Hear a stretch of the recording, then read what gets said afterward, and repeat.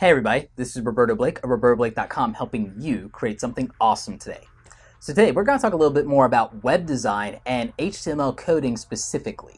Now, I know in past videos you've heard me go on my rampages and tirades about the fact that coding is not web design, coding is not web design, coding is not web design, right? But I do want you to remember that I've been hand coding since I was about 13, 14 years old, so I've been doing that more than half of my life. And that's part of the context of me saying that, is that I understand the importance of coding, but I also understand and know way too many coders and programmers that make websites and apps and user interfaces that no one will ever use. And it's because they don't think about the design from the standpoint of, gee, did I make this so that a genius like me can use it? Or did I make something that my mom or my kid could use without thinking about it? And see, that's the problem, is it has to be that form does follow function, but design and user interaction and user interface is an important part of function, especially today. So I want to, one, say something in defense of hand coding, as somebody who does hand code, is that I absolutely think you should use and learn HTML if you intend to be a serious and professional web designer, especially if you plan to work at a company or a corporation or in-house anywhere. But with that in mind, I would say that if you want to be a web designer, not a web developer, a web designer, that in addition to learning HTML and hand coding and CSS, that you need to learn color theory, you need to learn about typography, you need to learn about the nuances of web typography, you need to learn about image optimization for web, you need to learn the difference between RGB and CMYK, you need to learn when it's appropriate to use a JPEG versus a PNG, you need to learn why many of us stopped using animated GIFs, and why sometimes it's still okay. You need to learn why we don't utilize Adobe Flash to do animation and things, and why we use things like CSS3 animations now, and why we use things like the Adobe Edge Animate workflow. You also need to learn that sometimes HTML is not the solution that your clients need. Sometimes your clients will need a WordPress website that still uses HTML and PHP, but is going to have less of an emphasis on that and more on the content management and replacing the images, typography, color schemes, etc., logos. And that sometimes a client will need Squarespace. They absolutely just need Squarespace to get going and to get started. Sometimes a client or a boutique or a creative agency head is going to need you to do something in Adobe Muse.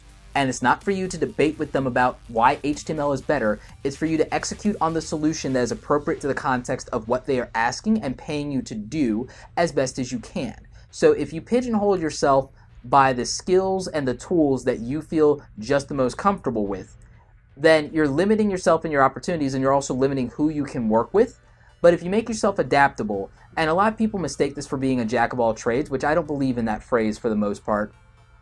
If you make yourself adaptable and flexible, you're more scalable, you're more marketable, you will have a stronger career, you will have a better chance of being hireable, you will be less likely to be on the chopping block when it's time to let people go, so that if they decide to downsize in one area, you still have value for someone in another area. And that's important too. So if you're thinking about job and career prospects, I want you to keep those things in mind. So should you use and learn HTML coding? You absolutely should if you want to be a web designer. You absolutely should be learning that.